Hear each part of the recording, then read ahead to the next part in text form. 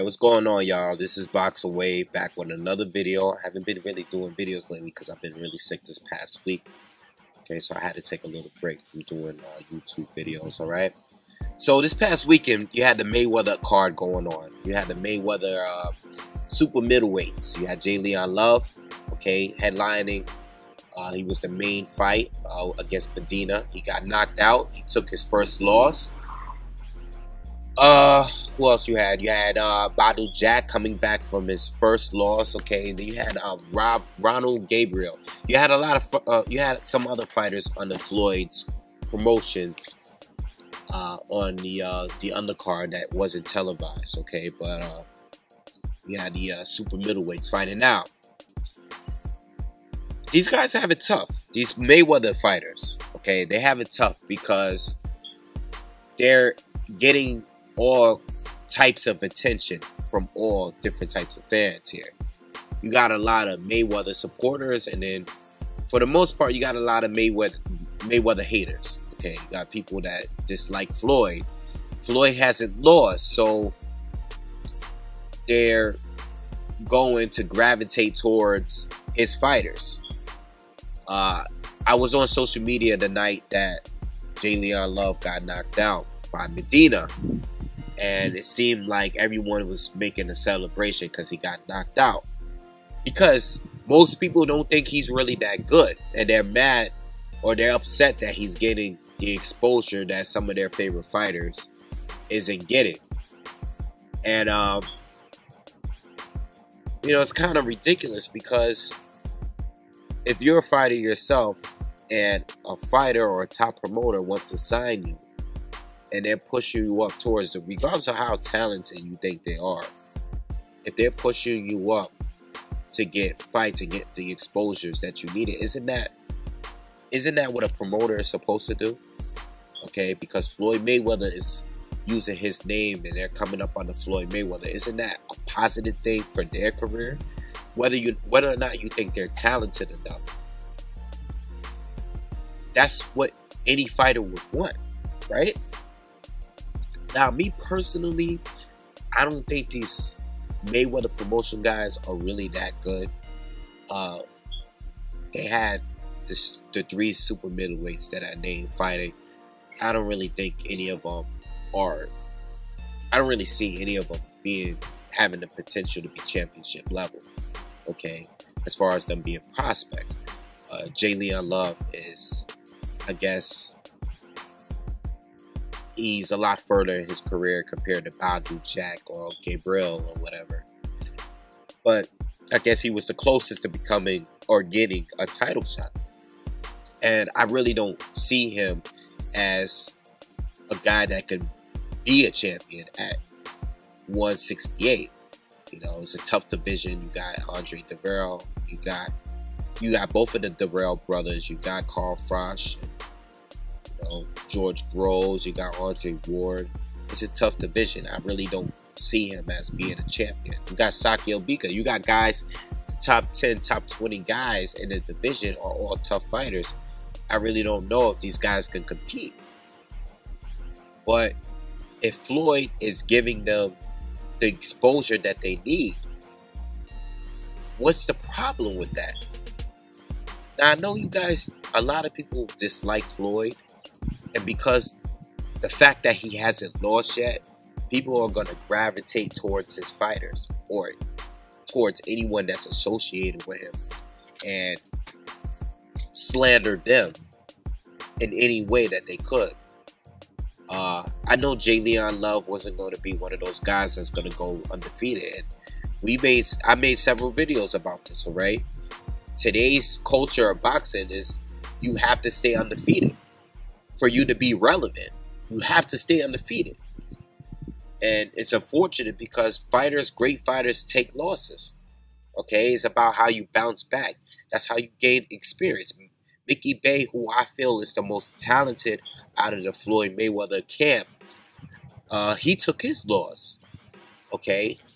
And it wasn't because of the lack of talent. I mean, he was winning 9 out of those 10 rounds, but that 10th round, even when he was winning in that round, he made a mistake. He got a little too comfortable and he lost the fight. All right, he was stopped by John Molina. That's what experience does. You take losses like that and become a greater fighter. Some people become a greater fighter from losses like that. Okay. Ishe Smith, very experienced fighter. I mean, he's part of the Floyd Mayweather camp, but he's been fighting way before he signed with Floyd. Okay, he's been a champion. Okay, he lost his first title defense, but he got the title. He beat K9. He's still relevant in the junior middleweight division. I don't really know any more other fighters. You got Battle Jack coming off his first knock. He coming off his first loss. Okay, wasn't really impressed with the performance, but mentally he has to get back in the game. So he fought a smart fight. These guys are fighters, man. At the end of the day, they got families to feed. Like, you know, it's their career. They gotta take care of themselves. So, you know, it's sad because I was on social media and everyone was slandering Jay Leon Love for losing because no one thought he was that good. I never thought he was really that good either. But I mean, he's a fighter. I have nothing against him, you know. He's never done anything. It's nothing about him.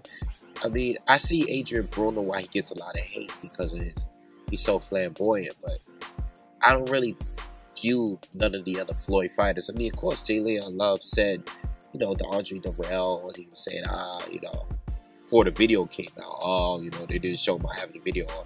He says he thinks he's, you know, one of the best in the division, or he thinks he could beat. I mean, he's a fighter. That's what he's supposed to say. You know, but I see guys on like Dan Rayfield on Twitter just slandering his performance. I mean, it wasn't a good performance, but he's just slandering him. Like, as a fighter, I'm like, well, Dan, how good did you think Jay Leon Love was? Okay.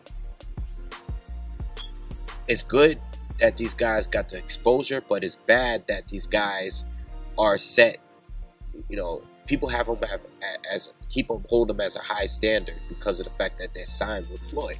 Like, they figure if Floyd signs these fighters, that automatically means that he sees a lot of potential. There's greatness to come with these guys. That doesn't mean that.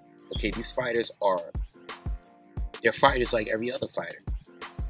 You know, I mean, I'm not a big Jay Leon Love fan, but I became a fan in his last fight against Paramount. When he came back, he showed a lot of heart. He was knocked down, he was hurt, and he came back and won the fight. I thought he lost a Game Rosado fight, but, you know, it is what it is. You know, I mean, I have nothing against none of these guys. And this is why fighters in this culture today, and the fans, everyone believes that you can't lose. Like, took a loss. It is what it is. It's his first loss. You know, it happens. It can happen in boxing. You lose. You win some, you lose some. Not saying that he can't bounce back. Now, as far as his performance, only thing is, I have a problem with Jay Leon Love. He was doing too much movement. He wasn't letting his hands go. He just, you know, Medina just had no respect for him. He was just stalking him, walking him down. And Jay Leon Love just not, you know, he was throwing the left jab. He was throwing his jab out there. He was throwing the left hook out there.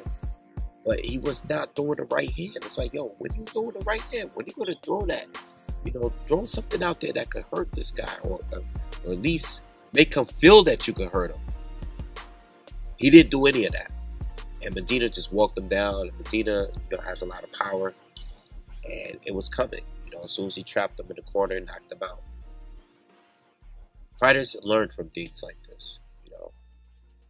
I hope this kid bounce back. You know, I don't want to see nobody lose and just totally fall off.